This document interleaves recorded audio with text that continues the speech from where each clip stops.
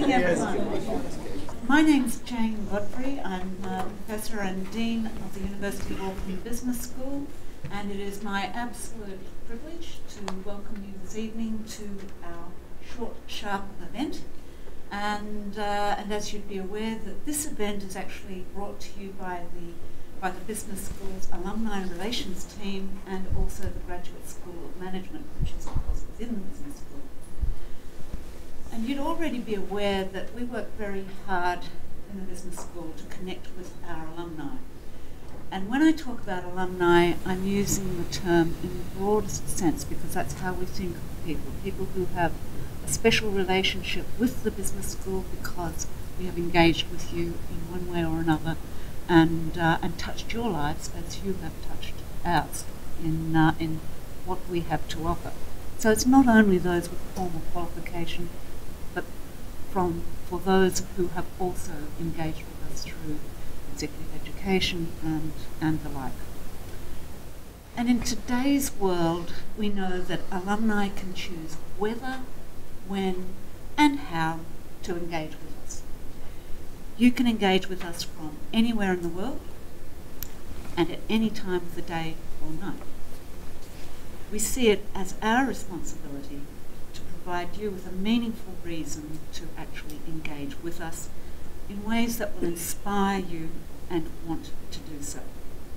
So events like tonight's short, sharp session are a collaboration. They're a collaboration between our alumni relations and executive education teams because we recognise the importance of professional development to business, to our future management, to the capability within management within New Zealand, and of course to growing New Zealand's economy. So welcome for those reasons.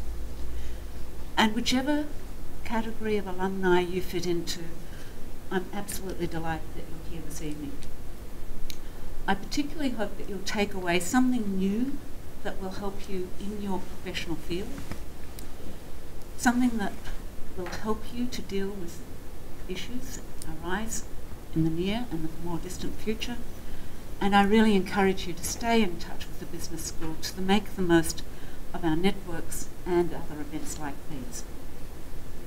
And it's my pleasure now to introduce our short, sharp speaker tonight, Dr. Peter Blyde. Dr. Peter Blyde was the Senior Executive Program Director at the New Zealand Leadership Institute from 2005 to 2010. That's of course a role that was within the University of Auckland Business School, and here he worked intensively with over 100 senior executives on the Hillary Leadership Program, which many of you will have heard of. That was an 18-month long cross-sector leadership program. Peter also regularly works with the Business School to develop and deliver executive education programs. He is a director of Catalyst 4, which is a consulting and development organisation specialising in leadership development, specialising in vision and strategy, and executive team development. And most recently, Peter has worked with senior executives from Fonterra, Midland DHBs, Metro Performance Glass, Balance, and ANZ. So clearly someone who is very well credentialed to speak this evening. So please join me in welcoming Peter Blyde. Thank you very much. Lovely to be here. I'd like to start with a karakia that I heard on Monday, which I've never said publicly before, but I'd like to start with that. So, po hihiri, po rarama, po o te whakaro, po o te tangata, po o te aroha, te po o heri nei I a tātou, Mauri ora ki a tātou, humai e, hui e, taiki e. May clarity be yours, may understanding be yours, through reflection, through personal endeavour, through respect, the virtues which bind us as one, may we be filled with well-being. And so it's my genuine hope tonight, I thank you for taking time out of busy lives to invest in your own development And my genuine hope for tonight for you is that there'll be something that will both stretch and focus your development in the leadership space. In thinking about accelerating your impact, this question around what counts as leadership is both, I think, an intensely personal question and one that's been a sort of a professional focus of mine for the last 25 years. Personally, one of the roles I have, I'm chair of an eldership in a church. I've been doing that for a couple of years. And one of the things, if I stand up in front of a group of 400 and say, this is where I think we should be heading into the future. These are the 3 priorities that are going to be important for us over the next 12 months. This is what we think success looks like. If I do so with a degree of enthusiasm and I hope a level of articulateness, then there is regularly people who will come up and shake your hand and say, or shake my hand and say, that was fantastic leadership. And the question that I asked myself, and the question I know many of you wrestle with was, did what I just do actually count? Am I doing a good job at this thing that people are calling leadership, or am I doing a terrible job of it? And how would I know that I'm paying attention to the right things and actually not majoring in minors? So it's one of the concerns that I would have. So it's this question around what counts as leadership, I think one is intensely personal. The other is, it's been a professional passion for 25 years. So the pleasure of working on New Zealand's first 12-month integrated leadership development program in 1992. I worked with a guy who's passed away now, a guy called Mike Bibb. And we ran the 12-month leadership development program out of the belief that you can't develop leaders on a weekend, not even a long weekend. And in 1992, there weren't any options available for kind of long-term integrated leadership development. And so to support both the design and the marketing of that program, I did my PhD on executive perceptions of leadership. So 770 New Zealand and Australian middle and senior executives. So you ask them the question, for you, what is this thing called leadership and what are the best ways to develop it? Now, for 25 years now, I've just been fascinated by how do people make sense of this thing that they call leadership and how does that shape their practice?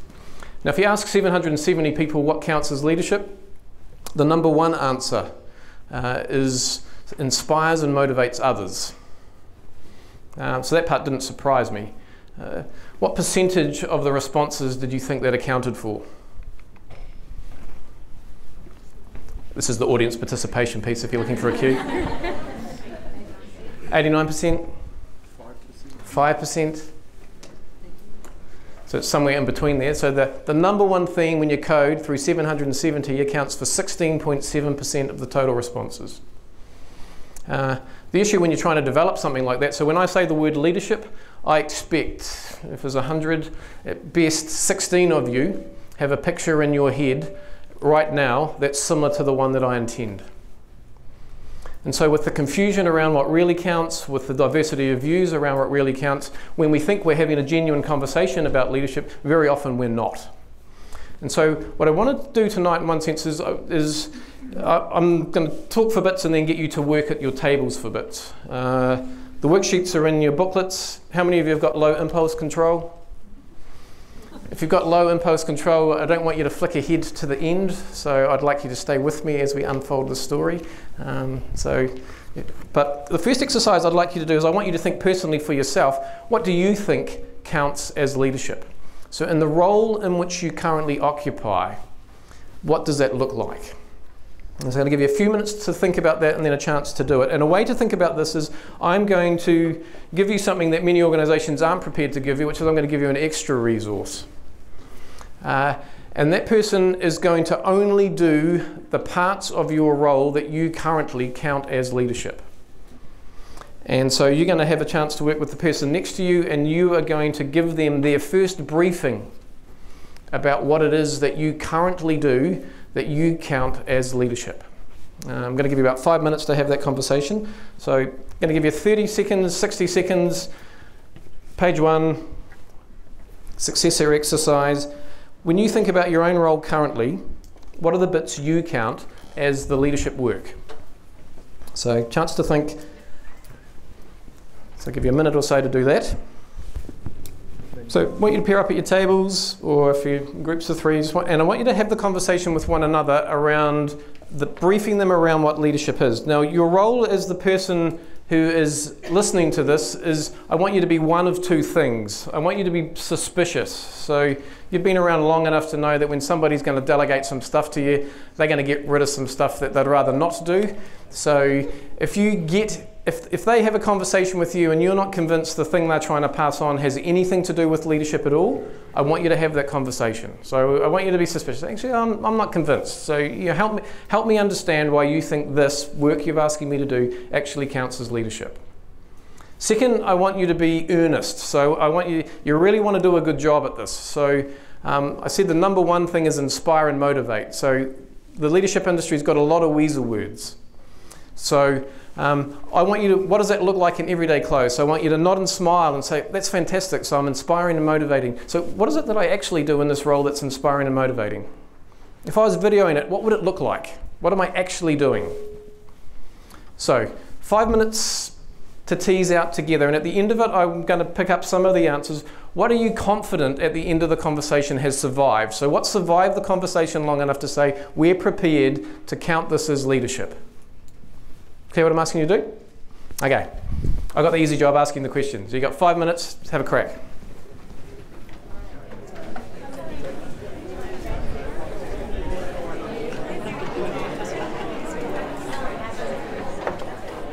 I'm not sure if it needs a roving mic or not, but just out of interest, what are some of the things that survive the conversation? So what are the things you left saying, yep, we're pretty comfortable that this counts as leadership? What sort of things we got? Developing successes. Great. Definitely didn't need a microphone. Thank you. Developing successes. Yep. Role model. Being a role model. Yep. Saw that in lots of lists. Explaining the why, not just the what and how. Explaining the why, not just the what and how. Very good. Demonstrating that the cause is bigger than the possible consequences. So demonstrating that the cause Yeah. is bigger than the possible consequences. Yeah. Yep. So by cause you mean Well, whatever it is that we believe. that you're in service of. We're pursuing. We're prepared to take the blows if they come our way because it's bigger than us. Nice. Thank you. Other things that survived? Understanding connections, Understanding connections. like Relationships, environment, people and processes. Yep. culture. Culture. Okay, so you've all got your own sort of list, and you've probably sat in leadership exercises all over the country doing similar types of things. So let's do some more with that. So I want you to squint with your eyes. You ever played the game 20 questions? You got to guess what's in my head. You've got 20 questions to do it. There's two versions of this game. So the first one, what's normally the first question that you ask? Yeah. Is it animal, mineral, or vegetable? Okay. You're of the technology generation. Nobody plays these games anymore, right? So you've got to guess what's in my head. Is it animal, mineral, or vegetable? Why do we ask that question first? Yeah, so we're wanting to know what's the essential nature of the thing that's in my head. I want you to, got 30 seconds with the person next to you. When you squint with your eyes behind your answers, what are you assuming is the fundamental nature of this thing we're calling leadership? Now, it's not going to be animal, mineral, or vegetable, although many of you think you work for vegetables. What's the essential nature of this thing called leadership? What's its essence? 30 seconds. Hardest question I ask you all night. It's a philosophic question. What's the essential nature of this thing you've called leadership? Just the one easy one.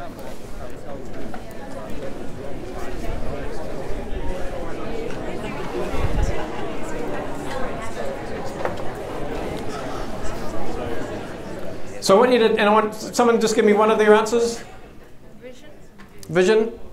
So what I want you to do with your answer, I want you to put it to this test. So every time there is vision, would you say leadership is present? So for me, for this to survive the test, you need to be able to say, so people often say, or communication, or being inspirational. So every time somebody's been influenced, is leadership present, yes or no?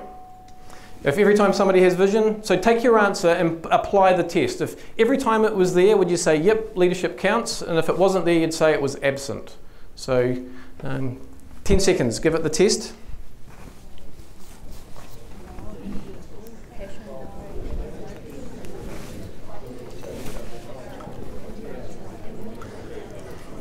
So what I'm going to do is I'm going to start with a couple to define something that's sometimes useful to describe what it's not. So I'm going to give you two things I don't think it is. First thing I'm going to say it's not is the characteristics of an individual. So the first thing, when you ask the question, is leadership present, yes or no, the first question most people answer in their head is the who question.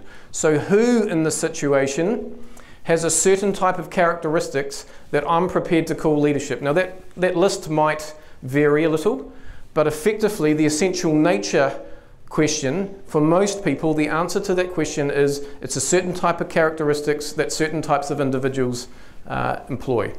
Now, is it an interesting conversation? Absolutely. You know, if mum and dad didn't give it to you, are you stuffed? Or, you know, is there hope for you yet? These questions have occupied the leadership domain for a number of years, and there's some interesting stuff in the space. For me, I'm just going to rule it out for tonight and say I don't think it's the most important conversation to be having in the leadership space. Second question, who's the leader at home? So, why do you snigger? What question did you think I asked? Who's the boss?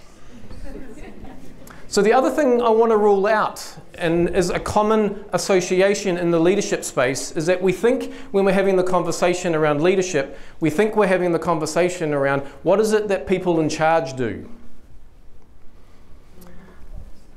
Now, we use both often in conversation, and most people don't even notice when we've changed fundamentally the frame of reference. So when I'm weighing in on this, I'm not prepared to count leadership as the characteristics of an individual, and I'm not suggesting it's just another way of saying what is it that people in charge do. What I'm going to suggest to you as a way of thinking about leadership is to suggest that leadership fundamentally is a contribution. And it's a certain type of contribution, and it competes with other contributions that people look for in organisations in particular. And so the contributions that I think it competes with, and I don't want to get too lost in the language around it, but the first contribution it's up against is a professional contribution. And a professional contribution, when you've got your professional hat on and you're making your professional contribution, the thing that's top of most in your mind is how do I do my craft to the best of my ability? Whether it's finance, whether it's computing, whether it's HR, whatever it would need to be, how do I be the best at the craft? For me, it's primarily leadership development. So when I've got my professional hat on, what I want to be is the best at that. The power base for it comes from your expertise and from your experience. I judge my success as a professional by the complexity of the problems people are prepared to pay me to help them solve.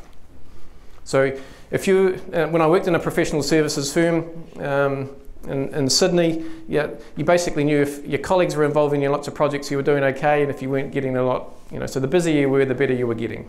So how do you add value with your professional hat? You keep up to date with and create innovative practice, and you handle the too hard basket. Is that an important contribution? Yes. Absolutely. I think often when we say leadership, often we mean this, excellence in the craft. Leadership, and when people say Richie McCaw was a leader, I think mostly what they're saying is he was one of the best we've ever seen. So our way of thinking about leadership, again, I'm not prepared, if I was being particularly finicky tonight, I'm not prepared to count it. We've already got good language for that.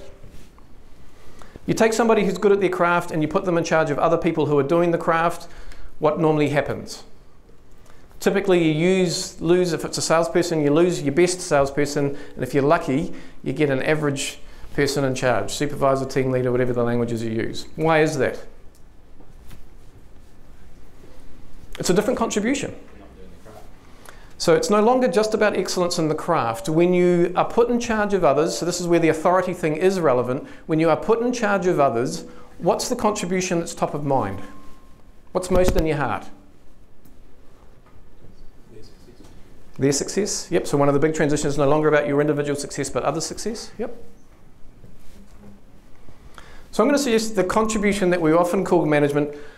Two arguments I have on this one. One, it's primarily about getting consistent results. How do you ensure day in, day out, week in, week out, month in, month out, the ragtag bunch that currently calls itself your organisation delivers on the promises you've been making to your stakeholders? More provocatively, I'm going to suggest most of the stuff that's written in the leadership space, if you don't like consistent results, effectively the argument what is it you want from people in charge? Is it how do you get high performance? If you Google anything or you get your LinkedIn feed and it says 10 tips for leadership, really what it's going to be saying is, what do people in charge need to do in order to get high performance out of the system? And again, I already think we've got a good word for that. We call it management. I'm not trying to diminish it when I say that. I grew up early in my consulting career where the phone stopped ringing for management development and people started asking for leadership development. And it was great. All you needed to do was change the title and add a 0. Okay? Over that transition, nothing fundamentally shifted in what was being developed or what was being paid attention to. Managers became leaders, executive teams became leadership teams, supervisors became team leaders. The only thing that changed was the language. We didn't change a fundamental reference point around what is the contribution that's expected. Now, I'm not diminishing management at all. I understand why organisations pay a lot of attention to it. If you get high performance out of the system, there's 40% performance improvement on the table. And we know without a spirit of doubt, actually, what it takes to do that. So if you provide a clear sense of this is what success looks like and this is the standard of performance, people will perform better.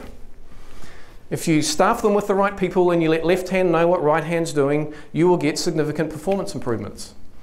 When people appear to be heading, you said we're going to be heading north and they appear to be heading west, you sit down with them and you have a conversation that says, this isn't working. And most of the time what you're doing, and this is your experience of most days, you have an intent about how you're going to spend your day, and it's frustrated by the first phone call, hallway conversation or email, and suddenly what you thought you were going to do is no longer what you're actually going to be doing because somebody's called in sick, the customer's complained, or something else has gone belly up, and you're spending the rest of the day making sure you can get things back on track. Because if we can consistently deliver the results, we'll get a higher performance coming out of it. Really important contribution. When the people in the church who come up and say great leadership, what they're telling me is they feel confident that I'm doing this job okay. And as having some authority as a chair, it's important I exercise that authority wisely. So I'm saying this is incredibly valuable, and I'm also saying in my mind has nothing to do with leadership. So in my mind, excellence in your craft, carrying responsibility wisely in terms of the authority that you might have and getting high performance out of the system are great contributions, but we already have a language for them. So if leadership is neither of those things, then what the heck is left? And I'm going to argue that the contribution that I think counts as leadership is any contribution you're making where you are disrupting things today in the hope that the future will be better. That is a contribution that can be made at any level, irrespective of your personal characteristics, irrespective of your title, where you are initiating conversations and actions that are saying, actually the way we're doing it now, if we continue to keep doing it this way, is going to mean in the future we're going to have a problem. I can see a better way of being able to do this. So for me, this distinction between leadership and management, which is often done, is best understood as the difference between delivering business as usual and disrupting things today so that the future will be successful. I think, and I don't disagree, I think the leadership development industry, my industry in particular, has focused on the inputs and we lost the story about the outcome. The reason we pay attention to Martin Luther King is not because he was a great orator and he's great at telling stories around the vision. The reason we bother to talk about him at all was he was at the forefront of significant change when it came to civil rights on a national scale. That's the main story. It's my industry that made it about personal characteristics. And so this commitment to shared vision, critical. The aligning stakeholders, critical. Why do we need to inspire and motivate? I get that I do a lot of work in operations environments. If people are doing work that's not inherently motivating in its own right, sometimes to get consistent results, you've got to do other things to do that. But I think the inspiring and motivate doesn't necessarily count in that case, because really all it's doing is it's inspiring and motivating in the service of consistent delivery and performance. It's not a bad thing, just doesn't count as leadership for me.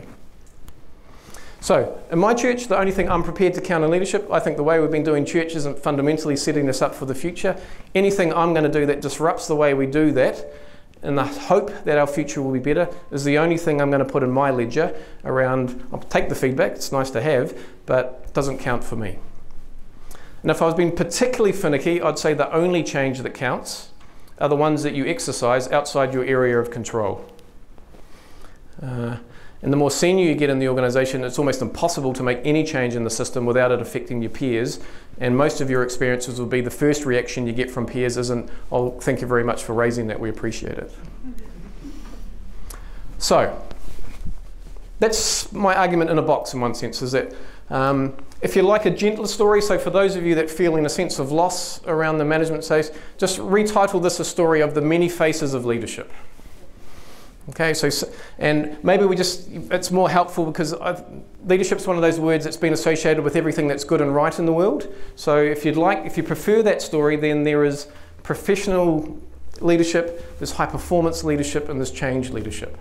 But I just think get in the habit of recognizing which conversation you're in and what's the contribution that you're bringing. So my first point is when you want to accelerate your leadership impact, I think it's really helpful to be clear, what are we actually talking about? And I think the individual question which I want to give you a chance to think about is, are you deploying yourself across those contributions in the right proportion? So, some of you will be spending too much time on the tools, doing the work to high standards, when really what's expected of you is to be creating the conditions so others can thrive and perform. Some of you will be spending a lot of time creating the conditions for others that can thrive, but are not disrupting things today in the hope that the future will be better. And so you are mortgaging the future for the sake of today's performance. So the practical application question, which I want to give you a chance to look at, is I want you to, the maths goes like this, by the way. What percentage of time are you currently spending in the professional strand? What percentage of time are you currently spending in the managerial strand? What percentage of time are you currently spending in the leadership strand? Now, the only way to hold this, in my opinion, is just by the top line. What I mean by that is, pay attention to the outcome. What percentage of your time is personally doing work to a high standard? What percentage of your time is currently getting high performance out of a group? And what percentage of your time is currently disrupting things today in the hope that the future will be better? What's it been? In your opinion, what does it need to be moving forward? So 2 sets of numbers. So this is on page 3.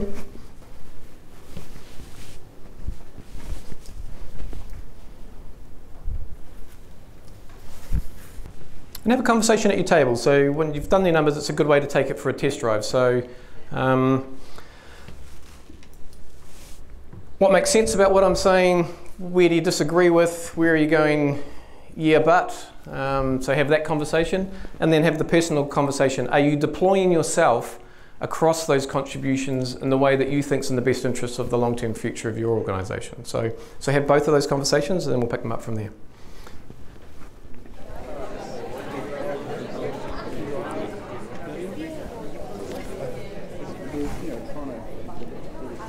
So in terms of reactions, so things are going, yeah, makes sense, yeah, but. Anything you want to, taking it for a test drive, any clarifications you want, or things you want to take issue with, or? Yep. Yeah, how do you disrupt without having an impact on the results of the business? So the question is, how do you disrupt without it having a result on the business? And I think the challenge is affecting the performance of the business. I think one of the reasons these sit nicely on a chart side by side, they don't sit nicely in practice. Because the other thing that, if I do a slight digression in one sense, the primary metric used in most large organisations for leadership effectiveness is what? Engagement scores. So performance and engagement, so typically the 2 outcomes we're looking for. Now, I would argue engagement scores are a measure of how do you get high performance out of the system. And in every conversation that I have, when people say, oh, our engagement scores are down last year. Performance scores, wouldn't it? So performance and engagement, yep, so, okay. Yep. Sorry, measure of management would be performance, wouldn't it? Yes, it is. Management would be leadership. So I'm arguing engagement still management. And my rationale for that, when people get poor engagement scores, you know the most common reason offered? We've just come through a period of significant change. Yeah. Okay? And so intuitively what I think we understand in one sense is that these two things do not sit nicely one by one. In some cases, because you have power, doesn't mean it's easier to bring about change. So one of the fallacies we have is if only I was a CEO, then it would be much easier to make things happen around here. There's a funny relationship between power and the ability to make change happen. You know, the joke at General Electric was when the chairman asked for a cup of coffee, somebody bought a coffee plantation in Brazil. Okay, so what power gives you is an amplification effect in the system, but in ways that are sometimes unhelpful. So when people transition into senior roles, one of the first things they learn to do is to think out loud much less often. So there's some resources that come with power, but sometimes just because the person most senior said it's going to be this way, it's already automatically harder for it to happen.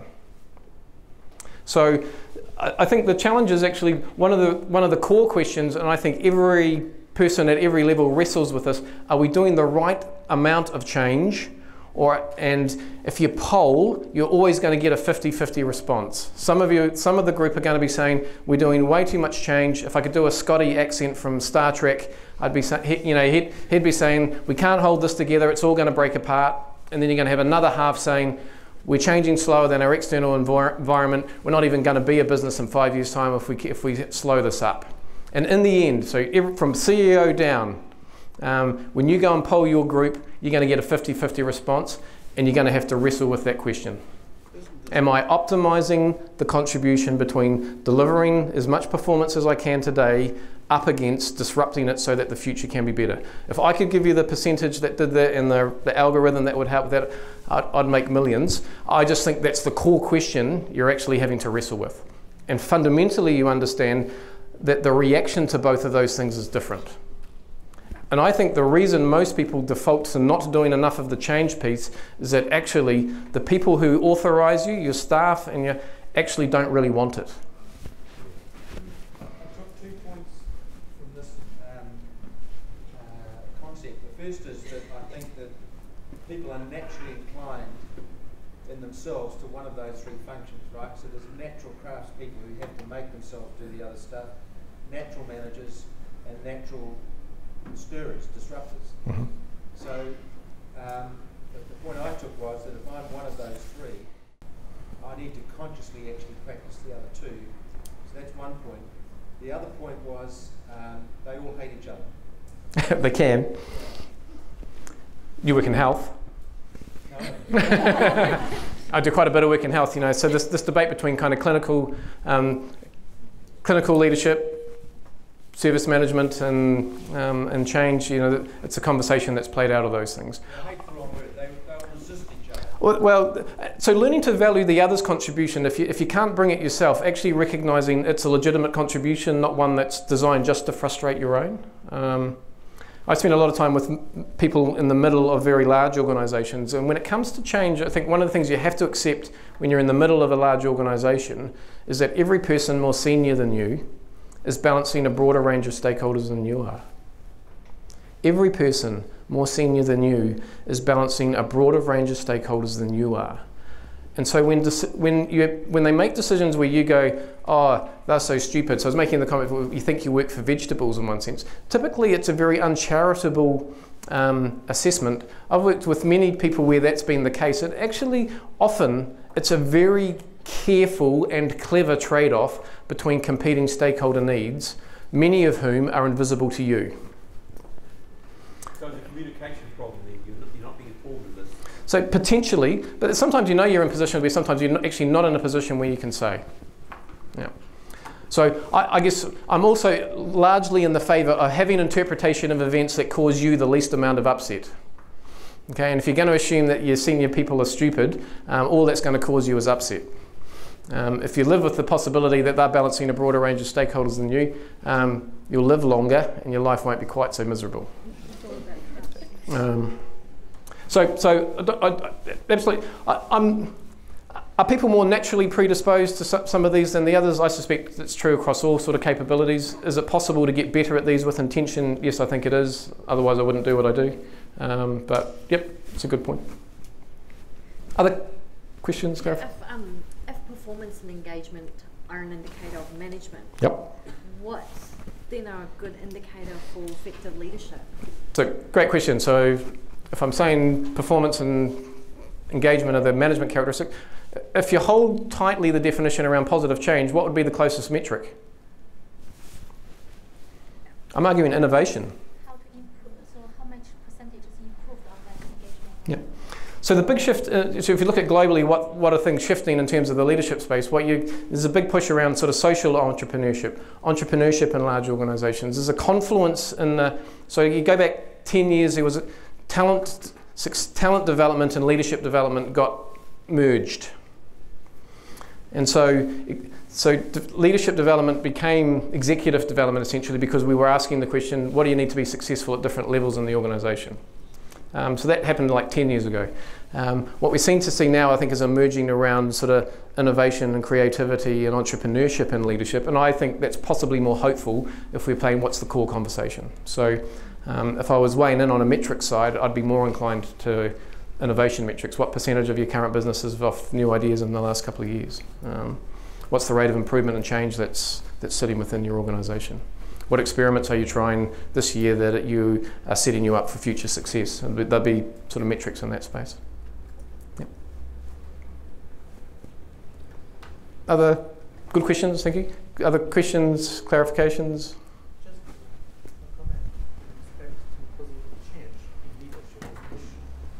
When you get a leader that is motivated to doing that change, Yeah. positive for him necessarily, not necessarily positive for others. They are going to basically face this natural human condition of a society, micro society that is going to be reticent Yep. to a change because they master what they are doing and they are happy with it. Yep. How we get them from that kind of happiness to a better happiness as you envision it? So, for those who couldn't hear him, he said it's going great. And he was asking the question, when you are doing the change piece, the first reaction you often get in the change space is reticence rather than we're happy to hear this, what can you do to help that? And I think that from a development point of view, that's at the heart of why things like how do you get commitment to shared vision. So by the way, shared vision isn't I have shared my vision with you and therefore we have a shared vision. So that's the most common translation in organisations. So you know, anything you do that involves people in the conversations and decisions around the future is going to increase commitment to it. The conversations around the reason inspiring and motivating matters is because exactly of that case, when people are offered with change, what they see early, large in their face is loss. And the thing that's been most influential in my thinking in this space, people don't resist change, they resist loss. If there's no loss in the change, people will embrace it. People are changing all the time. What people are resisting is not a sense, it's not because they're stuck in their ways or most of our assumptions around resistance are uncharitable. When you recognize that what people are resisting is loss in one sense, part of your role is to help them say, you're right, we're giving up a certain now for an uncertain future, but the risk of doing nothing is greater than not doing something now. So I'm not really giving you the answers around the how in that regards there. I think most of the leadership industry is doing the work to try and do that, but it is the right question. And this is where I think these two things don't sit nicely. Getting high performance out of a group requires consistency, a degree of predictability and clarity. When you're working in the change space, the dynamics are and do feel different. Yeah, the dynamics are different. Yeah, and learning to be comfortable across those becomes really important. So I want to give the question back. So how many of you have got a shift on the personal contribution that's required? So the numbers between how you're deploying yourself now to the future are different. So how many need to spend more time professionally? How many people need to spend less time professionally? Yep. How many need to spend more time managerially? Yep. How many need to spend less time managerially? Yep. How many need to spend more time in the leadership space?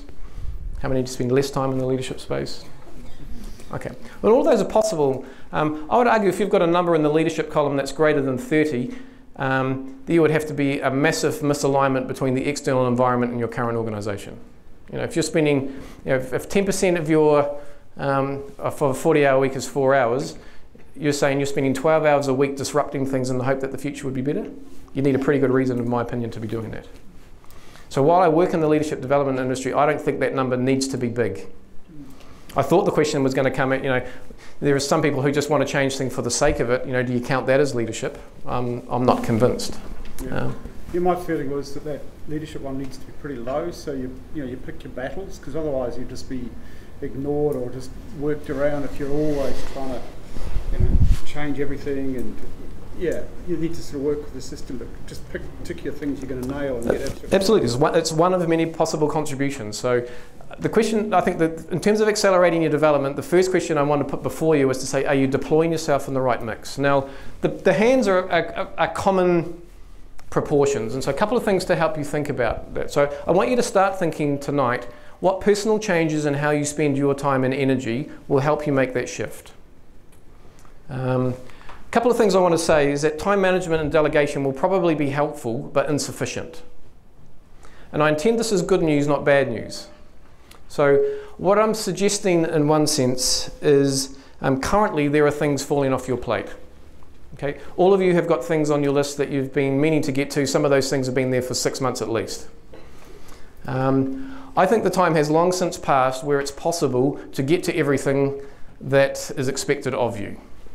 And again, I intend that as good news. What I intend in that is that I think there are genuinely some people who think that if only they were better, stronger and faster, they'd be able to get to all of this. I'm wanting to say that that is not an option for you. Stop playing the game. If I was better, stronger, faster, I'd be getting to all of this. I think the only game you have to choose, you don't choose whether stuff falls off your plate. Stuff is always going to fall off. You only choose what falls off. And if you've given different percentage numbers, you are telling me that you think the choices you are making about what stays on the plate and what falls off the plate, you don't believe are serving you and your organisation. I'm asking you to make different choices. I'm not asking you to get to more things. I'm saying you're making different choices about what falls off. Now, again, I've got the easy job. Asking the question is easy. Implicitly what you recognise is when you stop doing some stuff, you're disappointing other people.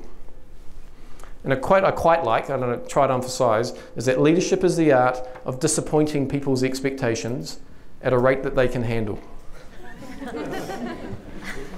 And essentially how that was originally intended is that the expectations of people in power is for clarity, a degree of predictability and order. Fundamentally, when you get involved in the change thing, you have to manage those expectations, because actually what you're going to do is disrupt things a little. But I also accept that when you're making changes, one of the things is people who used to get a whole lot of time and attention from you in a particular way are probably not going to now if you make these changes. Now, at this point, some principles I've found helpful in one sense. If you need to spend less time professionally, you will argue that the reason you can't is that you don't have enough time. I'm going to argue it's mostly about where you get your kicks. It's all about prioritization in that sense, right? So it is prioritized in a sense. What I'm trying to do is put that across the contribution level rather than at the task level. Yeah. I know that the thing that would make the biggest difference to my ability to create change in my industry or in the country is not to be doing stuff like this. So there's a limit to how many rooms I can get in front of and the number of people that I can get in front of, and I've known this for years. If I was going to do this, I'd either scale up my business so it's not just me and my wife and would have other associates doing it, or I'd be writing and publishing and getting out to a wider audience. So I've known this for at least 2 years. I've made no progress on it, and the reason I'm telling you is that it's because I've got a really important group of people here, and so I've read a couple of articles before I come, but when you've been 25 years in an industry, you're going to read an article and maybe I'll get one anecdote I didn't have before. If I didn't read another thing in the leadership space for the next 12 months, not being rude, you wouldn't notice. The reason I don't do that is because I get my kicks having that conversation. If I was to have a conversation around what Catalyst 4 should look like in 5 years' time, I can spend an hour doing that and I feel more confused at the end than when I started. So I prefer not to put myself through that. I'd rather do stuff I enjoy and think I'm good at. So have a strong conversation with yourself. Learn to have kicks about things that aren't just in your professional area of expertise. In the management space, My slightly provocative statement is some of the things you do don't deserve your high standards. I do a lot of work in large organisations typically. I can guarantee you some of you are spending 2 hours finessing a report that frankly people don't read that closely. Most professionals who move into managerial positions have a perfectionist tendency they need to learn to kick. Now, perfectionism, this is not a stand for low standards, it's a stand for requisite standard. And people who have a perfectionist tendency don't realise the threshold of added value. And what you mean by that, if you spend that extra 2 hours getting more detail into the budget, it doesn't increase clarity around whether it's going to work or not, you've just added detail complexity. If you spend too much time finessing a report that frankly people don't read that case, the worst example I've had of this, someone spent 1.5 days presenting 70-page board reports to find out by accident they only read page 5 and page 70.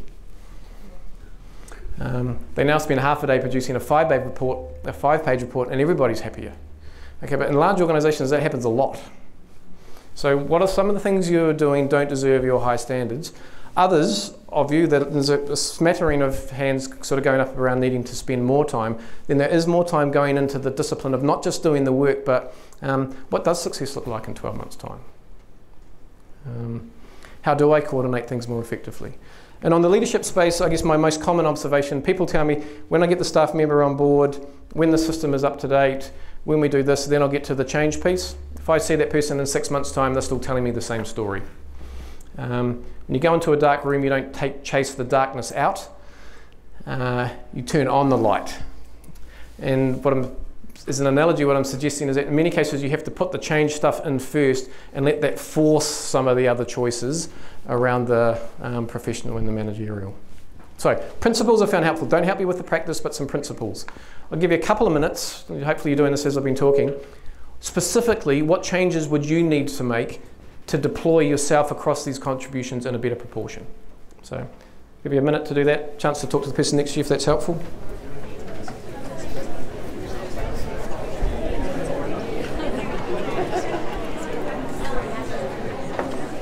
So the first part of accelerating your leadership development, suggesting, one, let's be clearer around what it is, suggesting it's a contribution primarily where you're disrupting things today in the hope that you're making the future better, and that it's competing with other contributions to accelerate your development. Make sure you deploy yourself in the right proportions. The other 3 questions I've found most helpful to accelerate leadership growth. If you buy my central argument that it's primarily around change, then I'm saying the 3 questions, if you have a really clear answer to, will accelerate your development are these. The first one is, what is your signature organisational change? So if leadership is primarily around change, the first question you need to have a good quality answer to is, what's the change I'm in service of? And I like that sense of if I'm making a change on behalf of the whole that I think is going to set up our future, if I could only do one thing in the next 12 months, and I was to put my signature next to it and say, this is evidence of the leadership difference that I've made, what's the one change that would make the biggest difference? Out of interest, how many people could answer that question now? Okay, so I'm arguing for every hand that's not up, there's a leadership development impact. Now for some of you, you might be sitting there thinking of all the changes that I'm doing, which is the one. And for others of you, you're probably sitting there thinking, I'm doing a lot of stuff, I'm just not sure how much of that is disrupting things for the day and making sure the future will be better. Either way, there's some value in having some time to think about that question. Second question, which is the primary question in the leadership development industry, it's an important question. It's, what intentional change am I making with regards to my own behaviour? And again, I'd say minimum of 1, maximum of 2. So by behaviour, I mean changes in the way in which you're doing your work. Is it the capacity to be able to talk positively about the future? Is it having a broader range of strategies for being able to influence others? Is it being able to have some of the difficult conversations that are required in the service of change?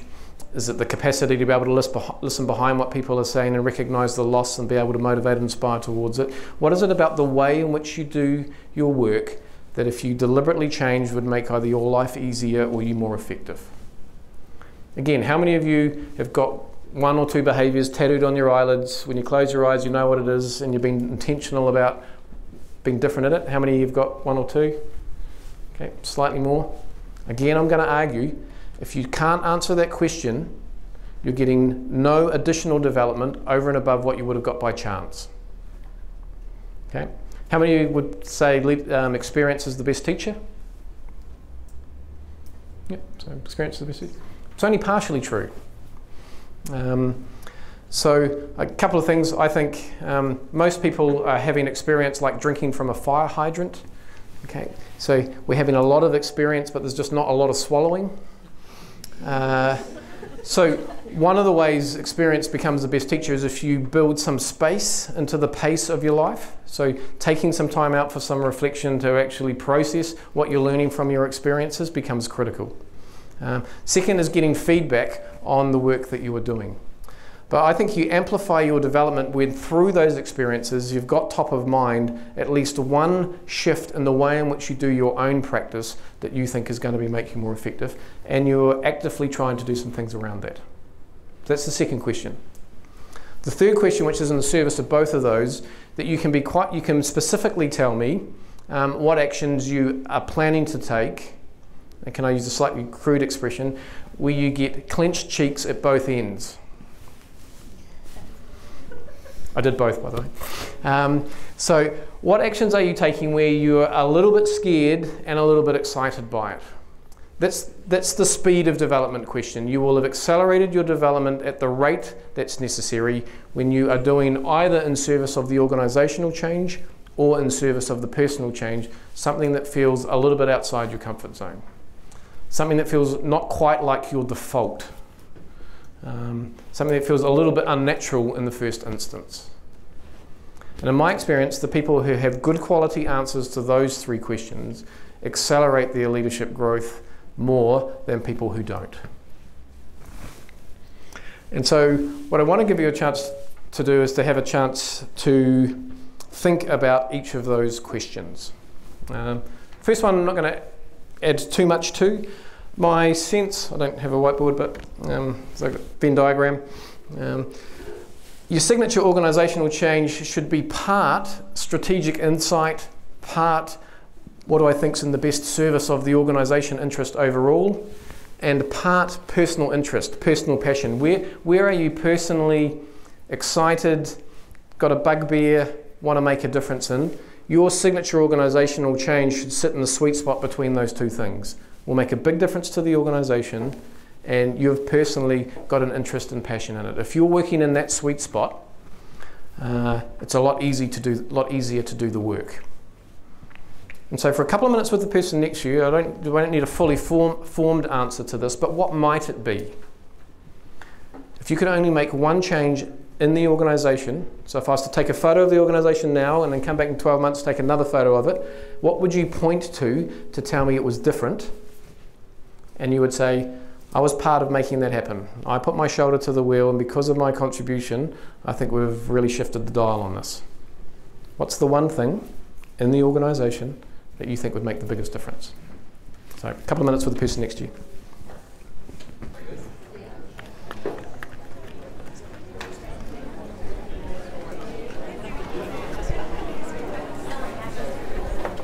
So not an easy question to answer, so by no suggestion do I think that's an easy question to answer, but I think if you want to accelerate your leadership development, it's the primary question. In the leadership development industry, when people ask you how are you going to demonstrate that you've made a difference, what most people look for is time 1 and time 2 360s. Okay? And what it gives you is a sense of the behaviour change, but I don't know if you've noticed, but most people aren't that interested in are you more effective at having difficult conversations. What they're interested in is how's the world different as a result. And I think they have every right to be interested in that. The sense is what are you planning to do, intending to do, where you're disrupting things today in the hope that the future would be better. So get as focused on that as you can. The second question is one that happens a lot, which we do a lot of work on. A couple of things which may be familiar to many of you, but when you're answering the question, what's the 1 or 2 behaviours I'm going to pay attention to, how many of you are going through your mind, of all the things I think I suck at, which ones will I pick? So one of the common errors in making choices about behaviour is that we tend to do that. So, and my industry is largely responsible for this. So we're uncomfortable saying weakness, so we've called them areas for development. As a result, now when people say the word development, they think we're just using politically correct language for weakness. The research case is pretty clear. All of us have weaknesses, and on the whole, they don't matter. What drives high performance in particular is not the absence of weakness, but the presence of distinctive strength. What drives high performance in an organization is not the absence of weakness, but the presence of distinctive strengths. And so the nuanced argument when it comes to thinking about development is, in some cases, if you are doing some things that are so distracting, they're getting in the way of the other things that you would do, it would be good to pay attention to it. And in the literature, they call this a fatal flaw, which is the first time the industry has been more dire than the average population. And if, you know people who have fatal flaws because the fatal flaw walks in the door before they do. Okay. So I was working with a group in a professional services firm. They were the internal finance part of it. And we're doing a team development session, and we were doing it in-house, and the phone rang, and it was someone. And they said, I'll use my brother's name, Rodney. And said, "G'day Rodney, how's it going?" And everybody in the group says, "Oh gosh, she's going to be on the phone for 30 minutes. And so I would argue, if I was Rodney and I was coaching Rodney, he's got a fatal flaw. I've got a picture of Rodney that when people walk down the corridor, they make sure they don't make eye contact because they don't want to, it takes a long time to deliver a short message. So if you've got something that you do poorly and consistently, that it doesn't matter what else you do, that's what you're going to be known for, you need to go from sucking at that to being not bad at it. And not many people have them, so that's the good news. So therefore, the second place to do your development thinking is things that you are already good at, but not distinctive at. So this is what they call the good to great shift. So not by the title of the book, but things that you are good at, but not distinctive at. Distinctive, the threshold is better than 80% of the people in your industry. So if you make a good to great shift, you've already got an aptitude and an interest in it. It's just you're probably not doing it consistently enough, or some stakeholder groups are seeing it and others aren't, i.e. you might be great at it with staff, but as soon as you go to a peer environment, you lose your voice. But those kind of shifts are slightly more subtle, but more important in terms of getting the impact. And the interesting thing in the research, you really, in terms of distinctive strengths, the number that you need in total, about 5. So it's not a large number, and it's really about producing distinctiveness. So when you are thinking about the area that you're looking to develop, you don't have to be sick to get better. Now, I coach one of the management team in the All Blacks. They don't invest a whole lot of time in coaching their development because they've got sucky players. They invest in them because if you're going to keep your edge, you don't have to be sick to get better. You want to do the constant improvement piece. So it's the same sort of personal part there. So what I want you to think about, have the conversation with the person next to you. If you could only do one thing, focus on one behavior over the next 6 months that you are good at, but not great at, and that if you improved, you believe would make you more effective at this thing we're calling leadership, disrupting things today to make the future better, what might that be? Okay. So have a crack. What would that behavior look like?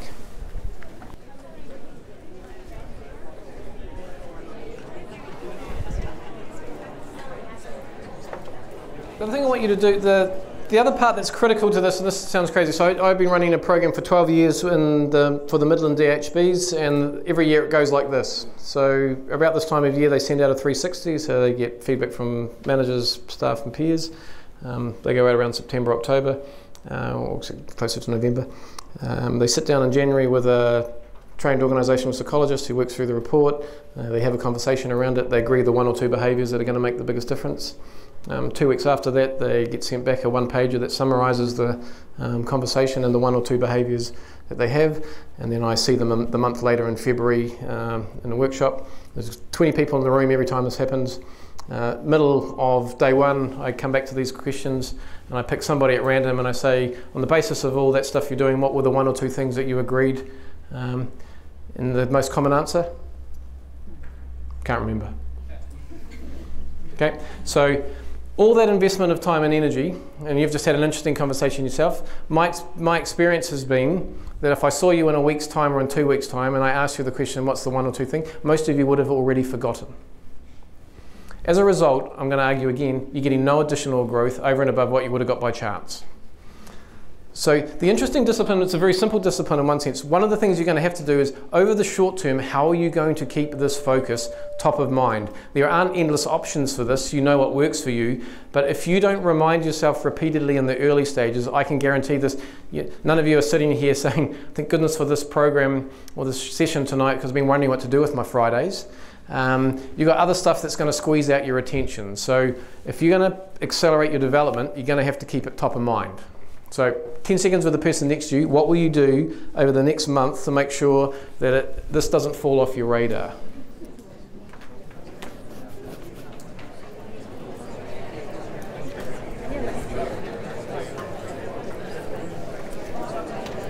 Okay.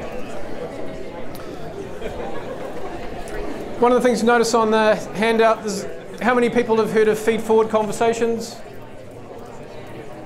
So a few of you. When it comes to behaviour change, in 25 years of doing development, if there's only one thing that I could do that takes the shortest amount of time and has the biggest impact, it would be having what's called feed-forward conversations. Okay, so the international data on this is the same as the data that I've collected in the last 5 years. So the health program that I just talked about, people pick one or two behaviours, so you might have be more effective at dealing with conflict. They'll work on it over the 6 months.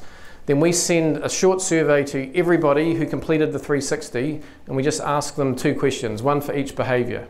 In the last 6 months, has Peter's ability to deal effectively with conflict? -3, it's a hell of a lot worse. 0, quite frankly, we've seen no change. +3, hell of a lot better. Okay. By the way, time 1 and time 2 leadership surveys, I don't believe are at all effective descriptors of change. And the reason I say that is I don't believe anybody sits across 80 questions going, last time I rated you a 3, I think you've made an improvement this year, therefore I'm giving you a 4. It's not a snapshot of change, it's an interesting snapshot of where you are at the moment. So if you're using time 1 and time 2 for measuring leadership behaviour change, I'm arguing that's probably not doing that for you. I think a more targeted way to do it is to ask the question directly on the few things we've been expecting to see change in, are we or not?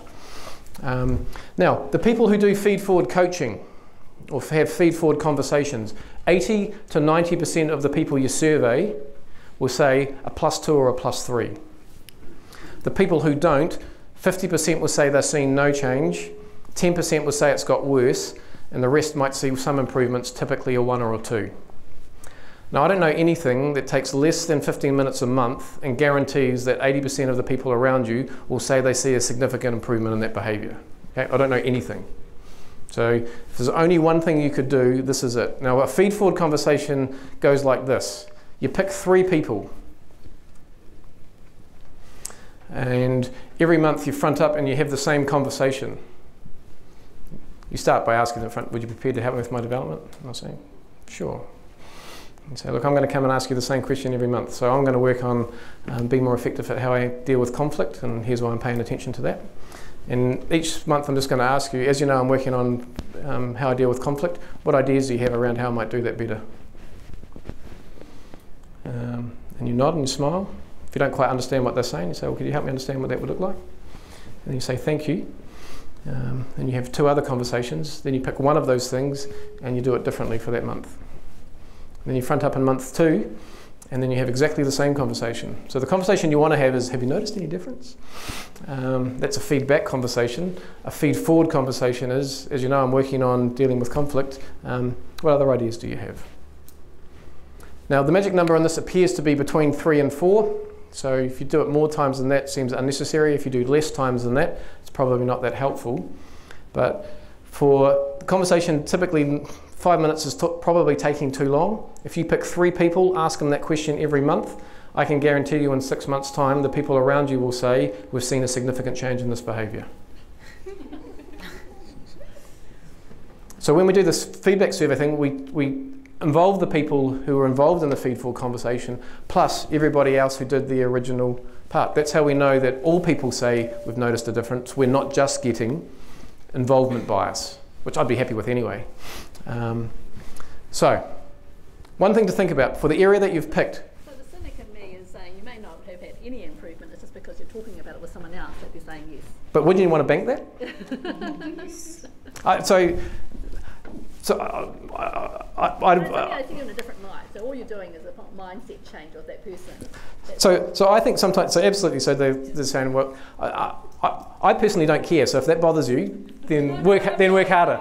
And they're taking it in, and I'm thinking, really, you know, I mean, there might be some change, obviously you might take in, but for others it's just in that other person making, like, I can talk to Mary and saying I need to do that, and suddenly it's just for them. So true, I think so. Don't disagree. The other side of that, how often are you hung on a series of expectations that are actually unfounded? And I've had some people where they say, when people have said, I don't think you're very good at this, and you've chosen to work on it, and you've asked them 4 times, and not once have they given you a substantive point of view, after a while they realise, actually, I don't think there's anything in this. And if at best what you've got is less noise in the system. Yeah. Yeah, no, it's good. I like cynical points of view, so it's good to challenge. You shouldn't take everything I say as gospel. So, so it's the shortest thing I know that makes the biggest difference. The key thing is have conversations. So pick 3 people. First prize, if you're dealing with conflict, pick 3 people you're having conflict with.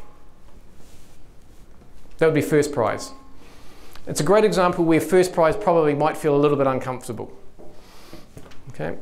But if in other areas, if you pick being more effective at coaching staff or being more strategic, then actually what you pick is the people in whose eyes that performance matters most. So if it was coaching staff, who would you pick? 3 staff. If it was being more strategic in the organisation, who would you pick? Probably people more senior in the organisation. If you're going to be more effective at influencing across the organisation, who are you going to be picking? Your peers. So pick the people in whose eyes that performance matters most and get them involved in the conversations around how you might improve it. If first prize feels too scary, second prize is somebody that you admire the way in which they do and you'd be happy to get their ideas from. So who do you think is a rock star in the way in which they do this, and just get their perspective. So before you leave, pick 3 names that you're going to go and approach and say, would you be prepared to help me with my development? If you only do that one thing, I can guarantee you it'll accelerate your development the most.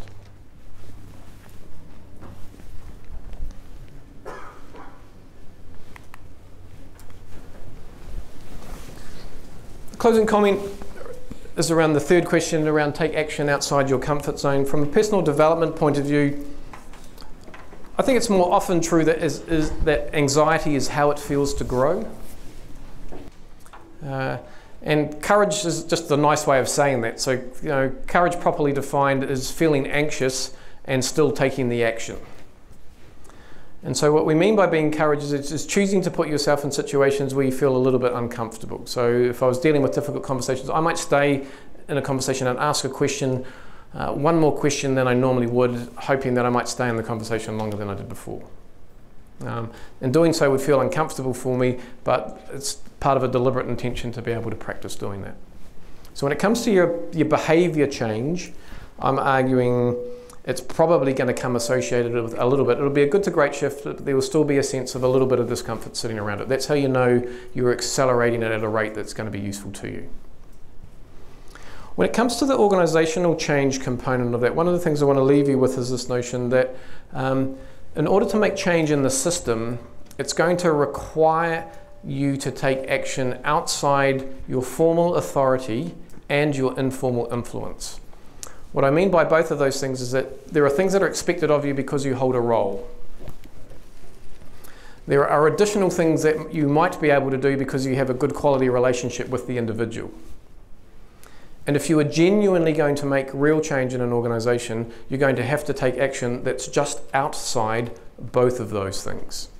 The person who designed this called it walking the razor's edge. One of the things that will happen is that when you take action just outside your formal and informal formal authority and informal influence, what you're going to get is a smack. So if you are making genuine change in the system and you operate just outside that, the expected response will be get a smack. The system will bite back. And if it doesn't, you're probably not making a real enough change. What I want you to recognize is that the smack isn't necessarily evidence that you're doing a bad job, it's just evidence of the system biting back. And I think one of the myths in the leadership space is that if you tell a positive story, if you're empathetic and ask good questions, and you have the right people around the table, everybody will hold hands and join you running into this glorious future. There are some changes that have that dynamic to it, but I think on the whole, more people's experience is the first responses are typically not quite as glorious and a little bit getting a smack. And I think what people will want to tell you is it's because of your personal style. Now it's useful to reflect on that, but I'm largely going to suggest it's largely a system response, not a personal response. So get comfortable getting smacked. The thing is, if you work way out here, so if you operate too far beyond your formal and informal authority, it's going to be easier to take you out than it is address the change. And that's the part that you're all scared about. And it's true. If you are too disruptive well beyond your formal authority and your informal influence, it's going to be easier to take you out than address the problem you're trying to raise. So the key in this is that it's a really tricky judgment call, is to recognize that the experience of making that organizational change on the inside will always feel like you're doing it wrong. What I'm encouraging you to do is to more consistently put yourself in that situation in the service of the change that you're looking to make. And what I'm asking you to do from an intentional development point of view is, or encouraging you to do, is to be deliberate around where am I going to choose to show up a little bit differently. Either what's the risk I'm going to take in terms of the behaviour, or what's the risk I'm going to take in the organisation in order to make things different. So that's flavour really. In terms of accelerating your development, get a good balance between your professional management and leadership contributions. If leadership's primarily the contribution around change, have really good answer to those three questions. What's the signature organisational change? What's the intentional change in my own behaviour? And what actions am I taking outside my comfort zone?